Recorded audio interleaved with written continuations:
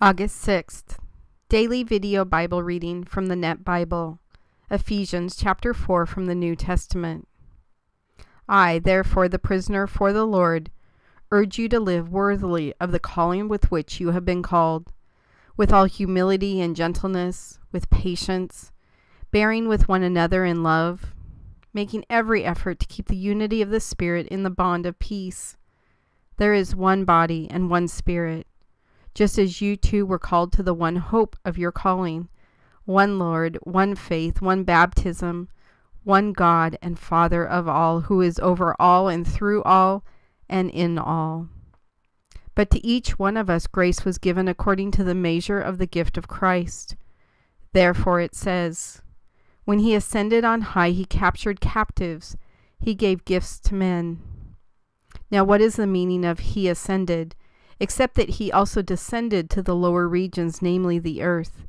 He, the very one who descended, is also the one who ascended above all the heavens, in order to fill all things.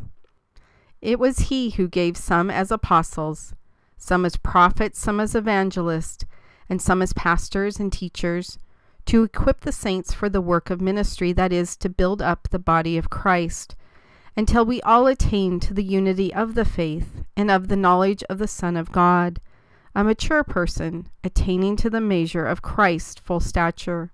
So we are no longer to be children, tossed back and forth by waves and carried about by every wind of teaching, by the trickery of people who craftily carry out their deceitful schemes, but practicing the truth in love.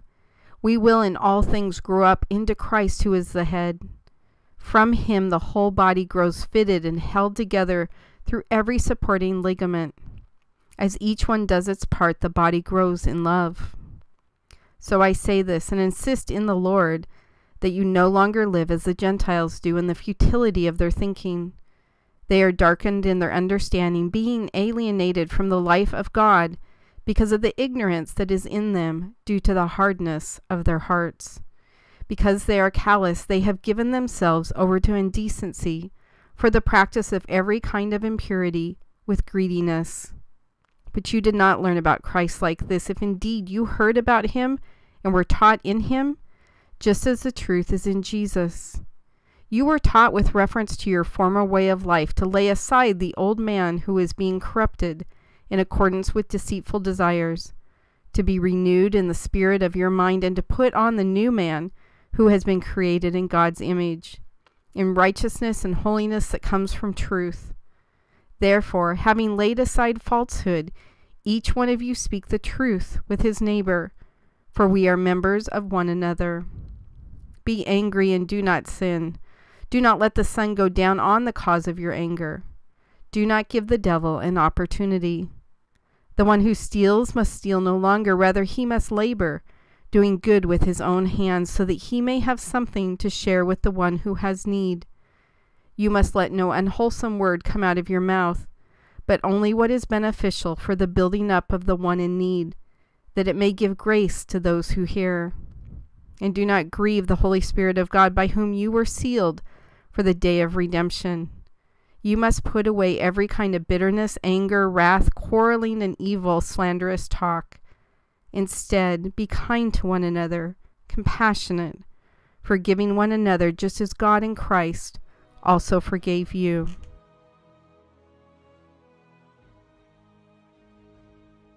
God, we need your help.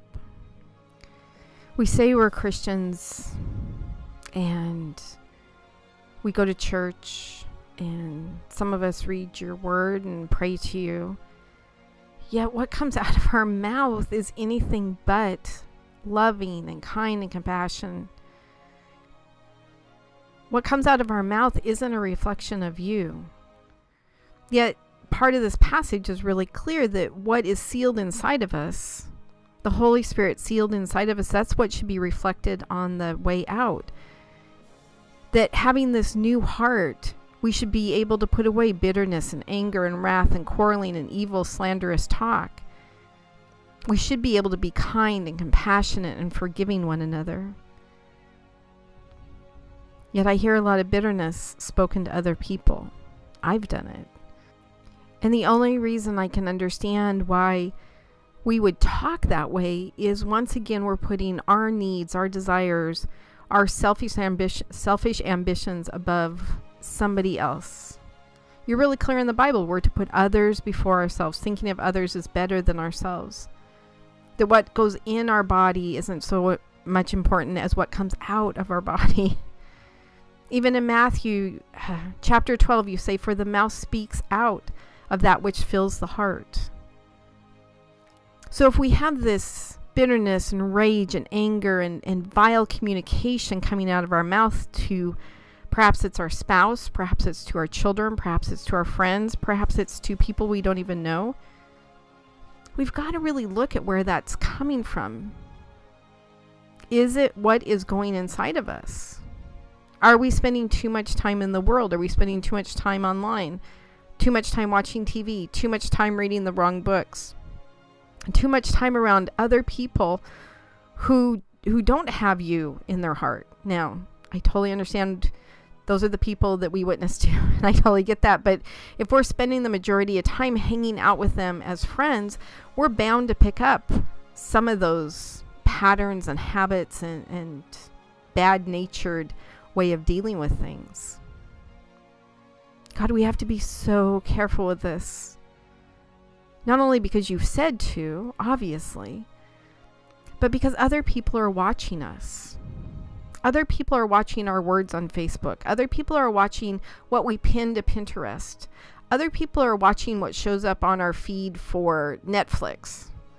Other people are watching us really, really close. And so if you live inside of us, if the Holy Spirit lives inside of us in our heart, and we are supposed to reflect a new heart that you gave us, what are we actually reflecting out? Are we reflecting kindness and compassion? Are we forgiving others? Not just the easy ones to forgive, but everyone. Do we even hold any grudges against anyone? Now, there is a couple of verses before this, a notation about be angry and do not sin. So there is a righteous anger, and there is a right time, right place for righteous anger. But for the most part, the angry part that we get has nothing to do with you. It has to do with our fear. It has to do with our selfishness. God, I saw something sad this weekend. I was at a coffee shop, actually a new coffee shop to me. And there was a handicapped man outside.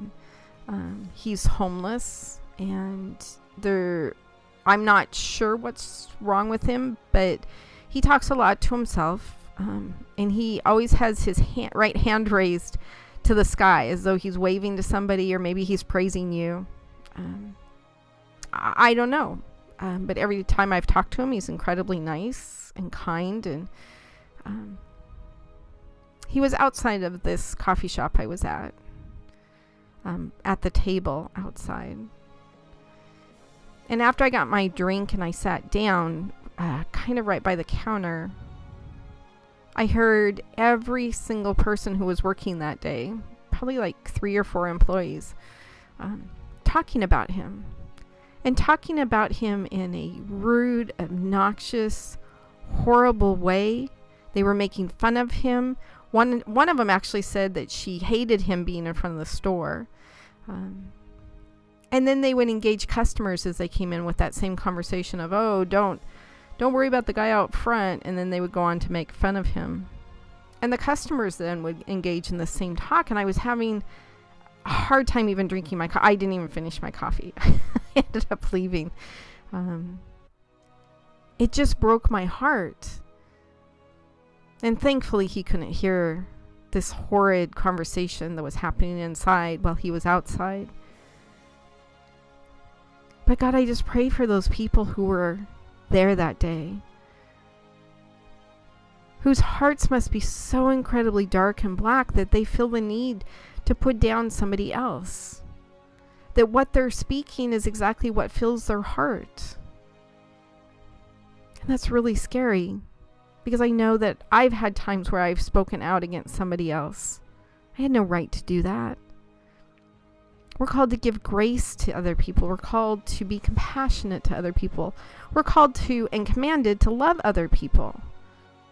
One of my favorite Psalms is Psalm 19, and at the end it talks about letting the words of my mouth and the meditations of my heart be pleasing to you, O Lord, my rock and my redeemer. So God, everything I think inside of me has the potential to come out of me. So what I want to come into me is all good. I want your word inside of me. I want the love you have for others inside of me. I want your grace and compassion and forgiveness inside of me. So as I meditate, those are the things I'm meditating on. And so when I talk through actual words or my actions, those are the things that come out. We've heard the parable over and over and over again of the king who forgave a debt, a very big debt, to a person, and the person was all grateful. And then the person went out on the street and demanded payment of a debt from a friend of his. The friend couldn't pay, and so he had him thrown in jail until he could repay the debt. God, that's us. You give us so much grace and mercy and forgiveness, and then we turn around after you've forgiven us for being so horrid, and we turn around and we're horrid to another person. We speak ill of them. We speak ill in front of them. We don't glorify you in front of them. So God, help us today. Help us to fill our lives with things that are good and pure and honorable, so that when we think about things, those are the things that are going on in our head. Your word, your compassion, your kindness. And if those are the things that we're meditating on, those are the things that are going to come out of us. You call us here in Ephesians to help build others up, but only say what is beneficial for the building up of the one in need, that it may give grace to those who hear. God, help us to watch our words. Help us to be mindful and intentional about what goes into our lives and inside of us. And God, help us to glorify you today through our thoughts, our words, and our deeds. Thank you, God. In your Son's name I pray. Amen.